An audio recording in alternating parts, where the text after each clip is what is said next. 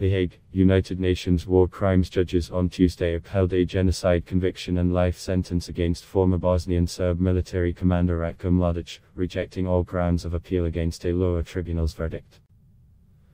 Mladic, 78, led Bosnian Serb forces during Bosnia's 1992-95 war.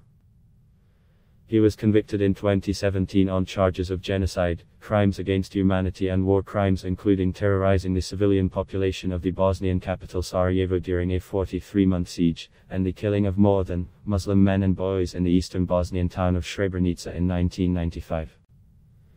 He had been convicted by trial and ordered to serve life in prison, but appealed against both the verdict and sentence. Wearing a dress shirt and black suit, Mladic stood looking at the floor as his conviction and sentence were upheld in court. The appeals chamber dismisses Mladic's appeal in its entirety. Dismisses the prosecution's appeal in its entirety.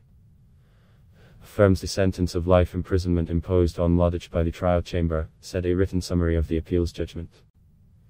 The outcome caps 25 years of trials at the ad hoc International Criminal Tribunal for the former Yugoslavia, which convicted 90 people. The ICTY is one of the predecessors of the International Criminal Court, the world's first permanent war crimes court, also seated in The Hague.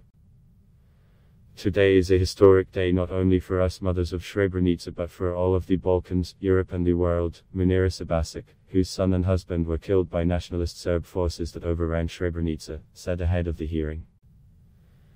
Everywhere his army went, everywhere his boots went, he committed genocide in the villages, in the cities, in the houses. He killed everyone just because they were not Serbs. Political decision, Milorad Guzijan, a pensioner in largest Bosnian Serb city Banja Luka, said in reaction to the appeals verdict. There is no justice there, just politics. The appeals judges said Mladic would remain in custody in The Hague while arrangements were made for his transfer to a state where he will serve his sentence. It is not yet known which country will take him. 14 European countries have taken in Union Court convicts to serve out their sentences so far. Former Bosnian Serb political leader Radovan Karadzic was transferred to a British prison in May this year. Lawyers for Mladic had argued that the former general could not be held responsible for possible crimes committed by his subordinates. They sought an acquittal or a retrial. Prosecutors had asked the appeals panel to uphold Mladic's conviction and life sentence in full.